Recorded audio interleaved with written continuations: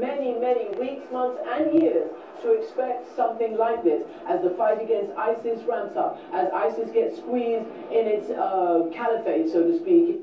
The incredible talent of Christine Amanpour, that of course CNN watching it today in the Pratte Pack Gym, as the world is, along with the rest of the major news outlets worldwide because of this breaking story. Parliament went into lockdown minutes after 2 terror attacks.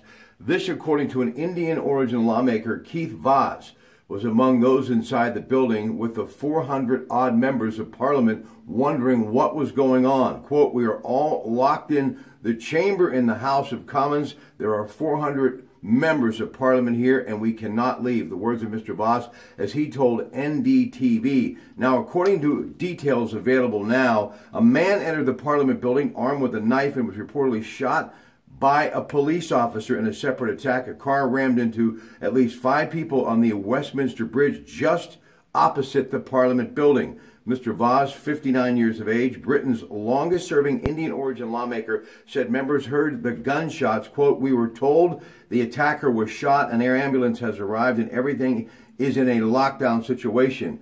This is all very alarming. Now, a police officer was stabbed and an assailant shot in what police are treating as a terrorist incident at the British House of Parliament. London's Metropolitan Police said on Twitter they were called at approximately 2:40 p.m. to reports of a firearms incident near Westminster Bridge near the main Parliament building. British media reported that there were multiple injuries. London's Metropolitan Police said officers, including firearmed officers, remain on the scene and they are treating this as a terrorist incident until they know otherwise. Now, the latest developments on this story.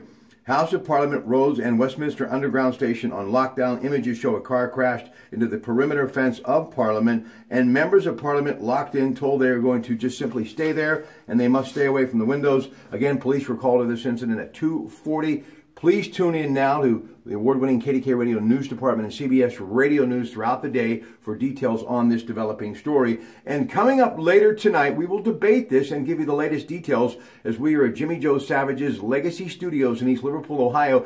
And I'll be joined on the AT&T Newsline by 2 guests, Ted Arnaud and also Dave Pasquale. So we're going to discuss this. And also we are going to preview the historic healthcare vote that is set to take place in Washington tomorrow. So again, the latest, they are treating it like a terrorist attack at Parliament, a car crashing into individuals and also to a perimeter fence. And a gunman enters Parliament, is firing shots, stabbed a police officer, but he was shot and killed. That's the latest. And again, we'll have much more tonight from Legacy Studios in East Liverpool. Back in just a little bit to talk some other news of the day and wait. Pratte Pack Gym. Good afternoon.